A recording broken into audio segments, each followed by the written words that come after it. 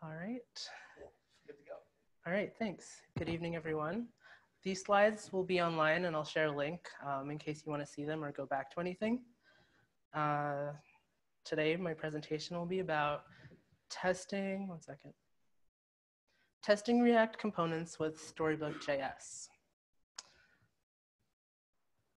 All right, I'm Axel. I'm on Twitter. You can find me here, AxelGone. I currently work at HubSpot. I have experience building things for the web, WordPress sites, custom sites, React, lots of different JavaScript frameworks. In general, I think it's really cool how we can share things and build things on the web.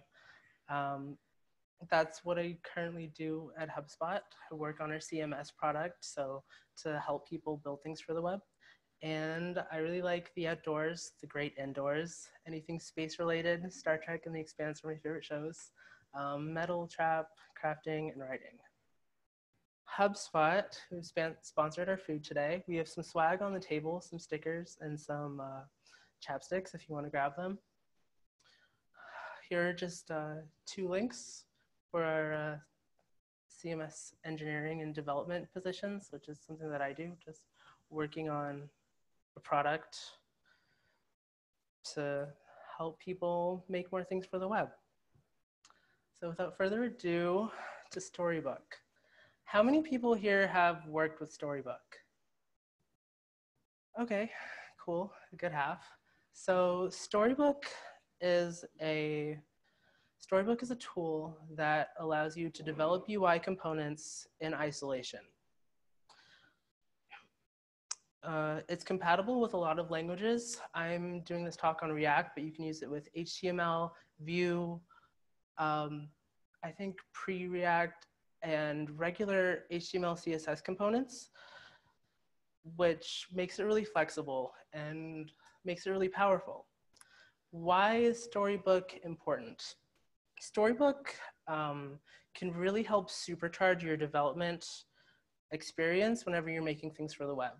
It acts as a living style guide, so it's automatically updated. Every time you build a component, the Storybook will be updated, unlike your more static style guides. And this means that you can share it with others, and you have a single source of truth, and you can see this current state of your application. It allows you to easily test different cases or states with React through things called stories. I will be demonstrating that soon. And it also allows you to visually inspect components. You can add on a lot of, there are a lot of add-ons and extensions for Storybook that allow you to test things, to show extra information about your components, to give you context around it, to show the code itself.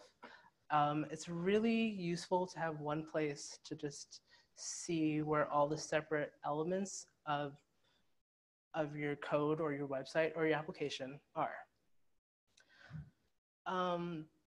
So I just want to run through a few development processes that often come up in writing code, especially writing code for the web. This whole entire talk is about testing. Why test? Testing is especially important when you are writing a lot of code, whether you're the only developer or there are multiple developers. Whenever you're building things for the web, there is an end consumer, and it's important that that customer, that user, that viewer gets things that aren't broken. They get things that work, that are consistent, that when you update things, it doesn't break other things. This is why we test. Testing, first and foremost, is almost always a manual product. No matter what you make, you'll always look at what it ends up being. When you're building larger things, you often have like continuous integration involved. You have other people QAing your product. Testing encompasses a lot of different workflows. And the good thing about Storybook is that it can fit in a lot of those. So who here has worked with test-driven development? It's something we do front end, back end. Glad to see it. So test-driven development is when you write your tests before your code. You write about the requirements, the things your code needs to do. You expect your tests to fail, and you know that you've written a working piece of code when your tests pass. So TDD, test-driven development, is kind of it has been a standard for a lot of these other development practices. So we have behavior-driven development, which is a version of test-driven development with the test written and focused on the user's perspective, rather than, because your user is oftentimes the most important part of your product. It's important to know how they think and that your code is not just functional, but functional for your users. This is another similar development process, component-driven development, heavily inspired or influenced by atomic design. It's a part of building the smaller parts of the whole. Component-driven development is very popular among the web. That's why you see it in CSS modules, React components, JSS modules. Storybook-driven development, also known more generally as style guide-driven development, is kind of a combination of a lot of those. So your tests, because in test-driven development, a lot of times your tests will be unit tests. You know, you'll check for an output depending on an input. Test-driven development often has not worked very well for the front end. Just because if you're writing HTML, like what is the output of a div? Oftentimes it's visual. And that is the beautiful part of storybook-driven development, is that you can write tests as stories, as a visual expectation, and you can continue developing until your tests pass. So I want to demonstrate that a little bit. One moment. So I built an extremely simple weather app. Super basic, right now has a login screen, later on has a web screen, and it came along with a storybook. And so this is both component-driven design and storybook-driven design, driven development. And all of the components for my app are right here in one place. It has a URL. Right now it's locally hosted. You can host it on a site, share it with other developers. And here you can see all of the elements of a site as well as the different states. So we have a header right here, which is just one component, but as you know, one component can have many different states depending on what the user is currently doing. And Storybook gives you one place to look at all of these. Right. So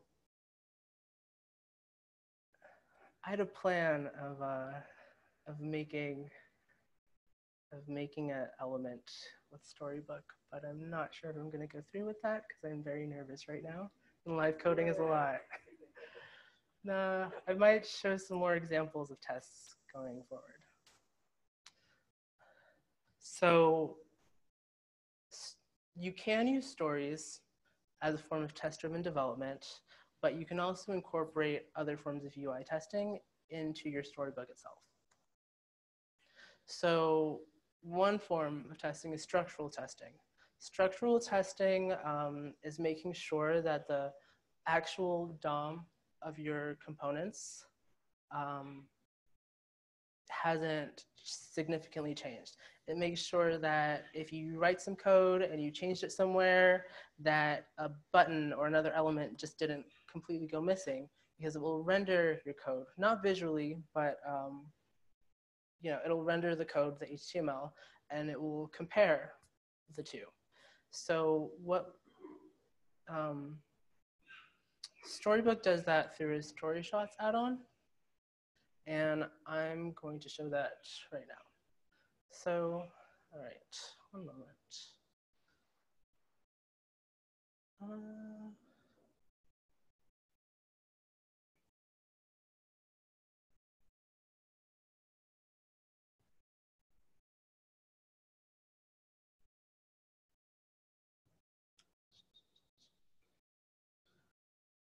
Wild.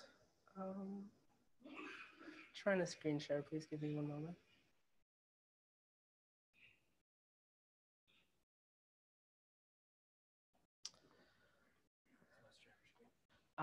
It's like doing a split screen thing. It's only showing half. I'm gonna reshare. Yeah, so should do it. All right, cool. 1 second. Okay, so here we have, 1 second.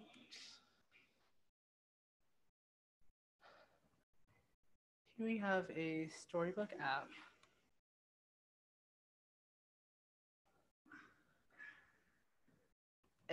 I wanted to make it a simple enough app that I could write the code or share the code live, but 1 hour is never enough for a multi-state React app, it seems. But let me go through the app, what it does, and what some of these tests start looking like. So right here we have a weather app, and I intentionally made it with several states. So right now we're in a logged out state, right? The whole app kind of lives here. And we have two main pieces. We have a header right here and a kind of content screen. So once we log in, it's not a very secure app. We have a forecast, which tells the day, shows a nice little cloud, and a temperature. So I'm going to, 1 second.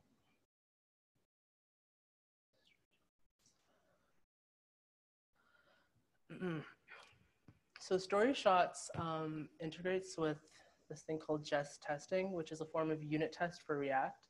So I'm going to run some tests right now, and we're going to see if these actually will even work. Yikes. Did not. We're just going to skip this slide, and we're going to move on. So structural testing is nice, but it's not a very visual way to test. The only time that it really works for visual regression testing is if your code is if your styling is literally in the code, ideally through inline code or styled components. So the next type of testing we have is interaction testing. And Storybook offers quite a few options with this. So we have Storybook Actions, which will show you the actual results of typing something into an input, pressing a button. And then there's also a plugin called Specs, where you can literally write tests and it will show up in a tab. So for example, I have this on a button. This is super simple. We have a primary button here, and this is helpful for debugging. I can see the button, I can share the button, and when I click it, I can see exactly what happened when I click this button. I'm going to show what this looks like in the code. So for Storybook, we have all these components. Here's my button component, something really simple, really small. It's just a button, you click it. And next to the button, this is where our story lives. And here with Storybook, you import your component, you import the styles, and then you can add all of your stories here. So I have a standard button, I have a dark theme, which we'd have to create. And you can also add actions here. So whichever action your actual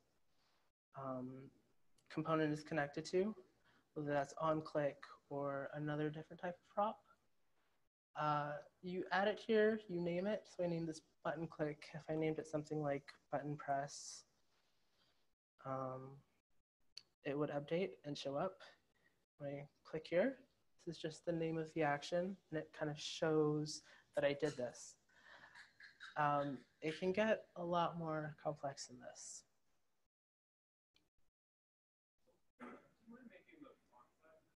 Oh, yes, 100%. Sorry about that. 1 second.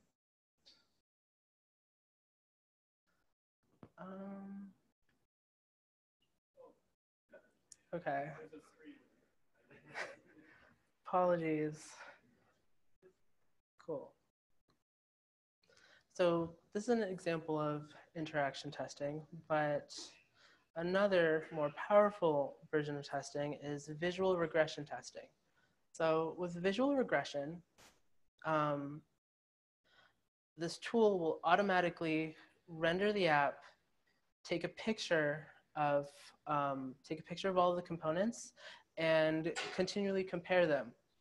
So in this app, we're using a tool called Loki. Let me try something. 1 second.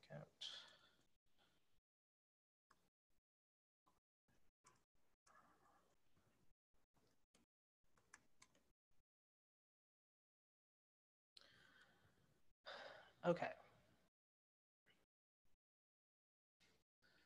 So, yikes. It does not like what I'm doing, but this is actually a good thing. So here, as you can see, it has this huge list of components. And these are like all of the components that I've made, all of the separate components and their separate states and possibilities. It'll go through them and compare screenshots.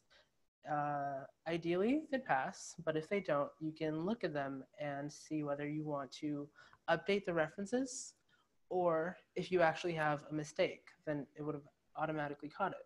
So we can go here in our diffs, and Loki will render versions of your app for all these different screen sizes and devices. So Chrome, you can run these tests through Selenium, run them on IE Explorer, so that you don't have to literally pick up a Windows machine, open it, try to run your app, and see if things break in IE 10, which they always will. Okay, so apparently this has caught a movement that I made. So I moved these components over a little bit, and I did not update. Let's try to zoom in. I did not update my tests, so it shows me the old location plus the new one, and it tells me all of these buttons have moved, which is very useful because when you're making websites, 5 pixels, 10 pixels makes a huge difference. I'm gonna say though, looking at Storybook and looking at my app, I'm okay with the position where these are.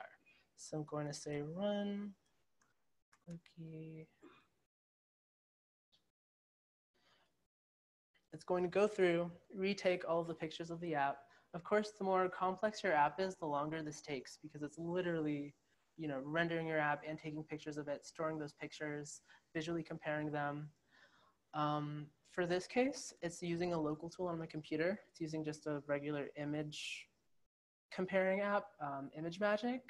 There are a lot of other professional services, one of which is Kaleidoscope, another one is Chromatic, which is built by the Storybook team. And these will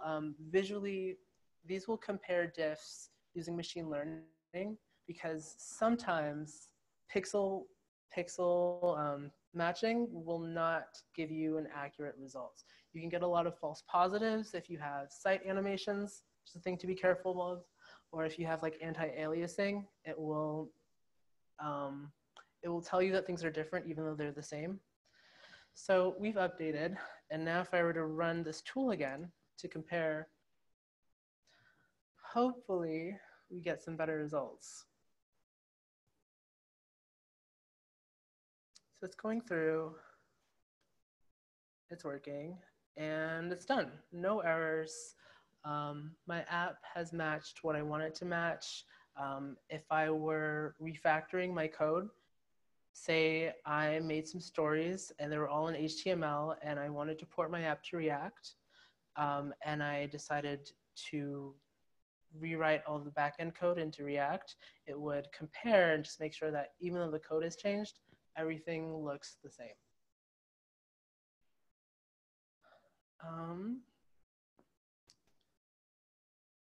So one more thing I set this to false because animations will really mess with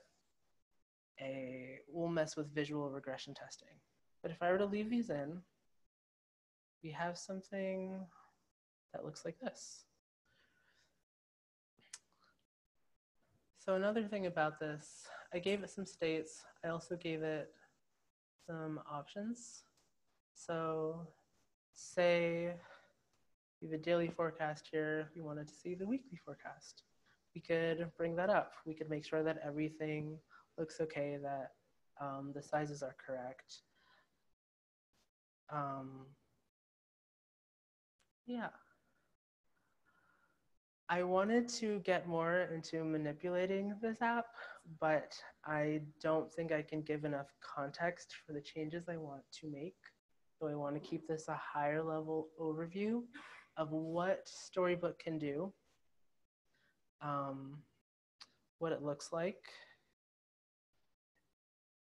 and yeah. Oh, one other cool feature I didn't get to. You can also view additional info. That is messed up. One second. Let's try this. You can view additional info about each of your components right here in the app, which makes it a great source of documentation. So it will show me what the story source looks like. So I could copy this code, put this somewhere else. It makes my components more movable. It will also show me information about the prompt types. So I know the defaults that will be fed into this component. So just to recap, Storybook allows you to test things as you go. It allows you to know what every component of your app looks like before you build it and while you're building it. It helps you automate things. It helps to catch changes that might have otherwise have fallen through the cracks. I do have some time, so I guess I can show how we would kind of make something. One second.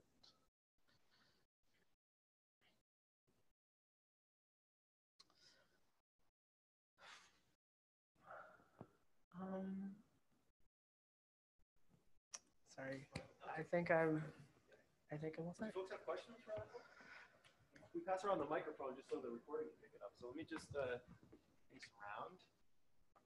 First of all, big round of applause. That was.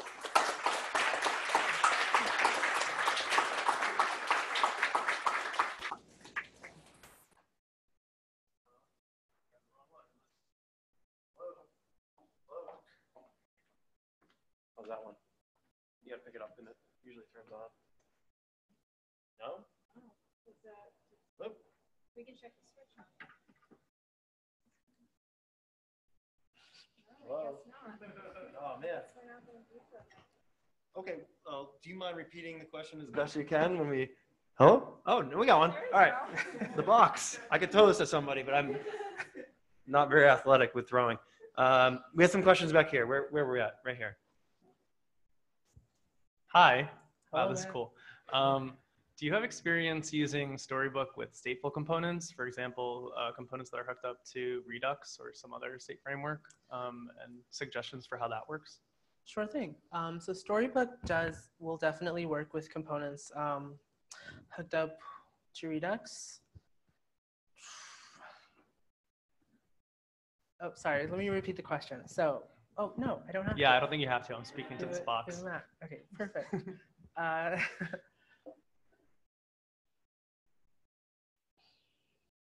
Let me think and put together my answer. One second. So yeah, the thing about Storybook is that you write your stories, right? So let me give a better example. It's header stories. So you import whatever component it is that you're using. So presumably you would trying to think whether you'd import a connected or unconnected component. You'd import your component here, and then you could give it whatever states or props that you want to, just to show like a very, like, to show what inputs that you wanted, so that you wouldn't have to necessarily connect it to the Redux itself. The Storybook works more on the presentational side of things, so you would kind of feed it the data, and Storybook would show how your component handles the presentational aspect of it, which is important.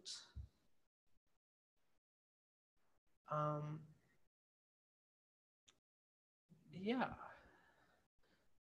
Thank you. I think that answers my question. Yeah, thank you. Okay.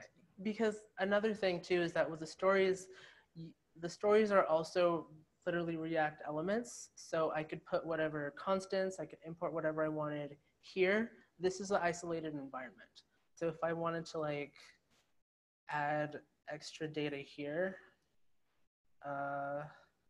not super helpful. Let's see. Yeah, because this isn't the smartest component. But whatever data I wanted to use or manipulate or import from, I could, and it wouldn't affect that component in the actual app itself. So, yeah. Hi, Axel. Thank you for your talk. So since Storybook is an isolated testing environment, how is it integrated into like a production environment, like a HubSpot, for example? Are these written before you make the components or after? That's a good question. Well, Storybook, first and foremost, is a development tool. So you can, let me show. Like in the package JSON, it's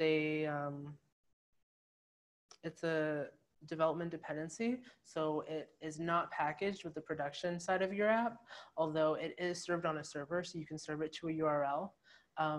In Storybook-driven development, you kind of write the stories first. For example, for the button, I would import the component, kind of place whatever content and props that I want to see, spin up the Storybook server, which will only be present on my development machine, and then I can start building out my button. So this button, the theme is like, it's a dark theme, while this one hasn't quite been built like that, but it has the prop here. So I could go back, edit my CSS and my states and my like conditional rendering, so that this, whenever a button has this set of like data and props and inputs, it reacts the way I want it to, and I can see it here. Did that answer your question? Yeah, it did. Thank you. Glad I could help.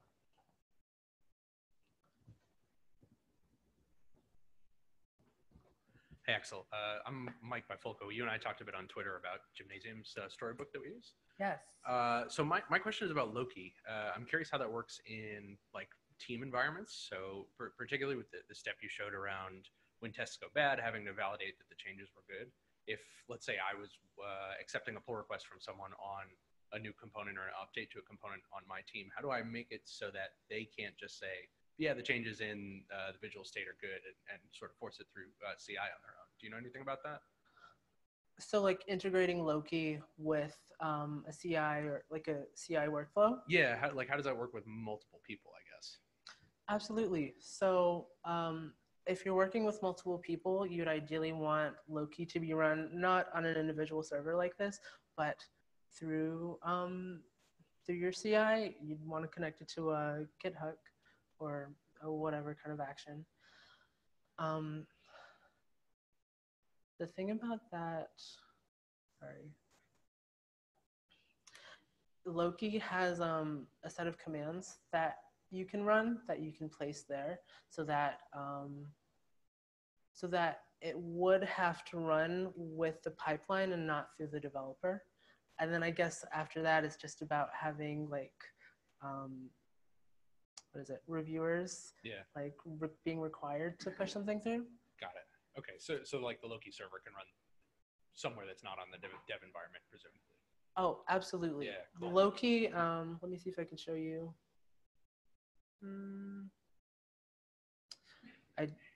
Yeah, actually.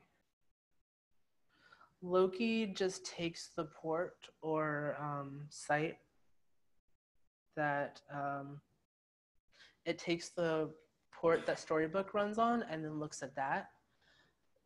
So it's actually running more from the Storybook server than the code itself. Cool. And then you can add in configurations here, you can add the browsers and the dimensions that you want to use to test. Right on. Thanks. Sure. Others?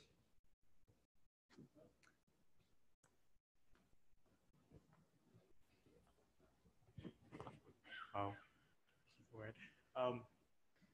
First off, great talk. Thank you. I have two questions. So first one would be like, how manual is that documentation process that you have on your website?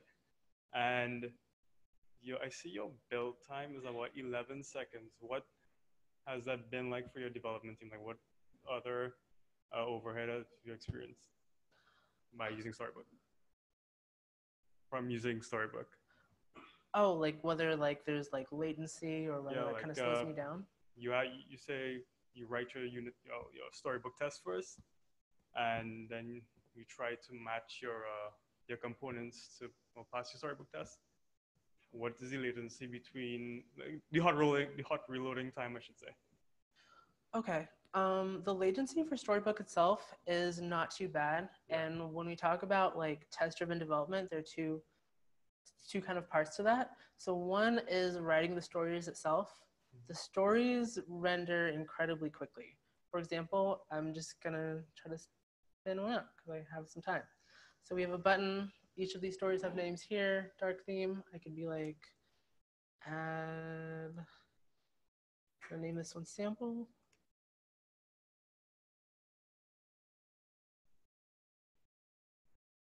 Bring up a button here.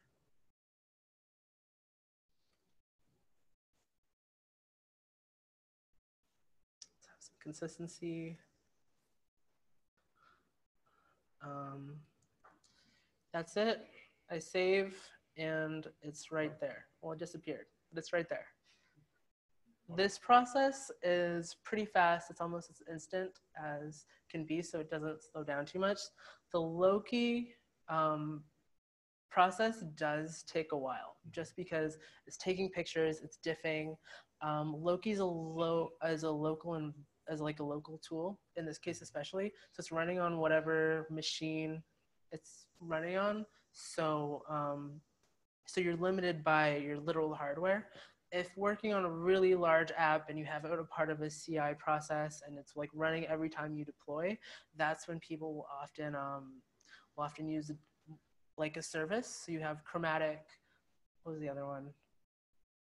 Kaleidoscope is one, and it will run those visual tests on a dedicated server, on an AWS server. It will parallax it, whatever, and then your times will be running a lot faster, and you won't just be running on a local machine. Cool, thanks. All right, glad I could. I actually have a quick question. So, Sure. So I'm new to this whole world. So Storybook-driven development, that's a whole new term to me. I love it. It seems like a really great local development tool to kind of prototype these things really quickly. Now, in your experience, have you ever actually like deployed this somewhere to a central location so this can serve as kind of like a pattern library or a component library for other people to use, or is it mostly used as a local development tool to help you kind of build this stuff out as you're designing your apps? I've mostly used it locally, so I personally have not deployed it onto a site, but it can be easily. A lot of design systems actually use Storybook as their documentation because it is, and I know we all like to say self-documented code, which sometimes is a little faker than we really say it is, but it kind of gets as close to self-documented code as you can.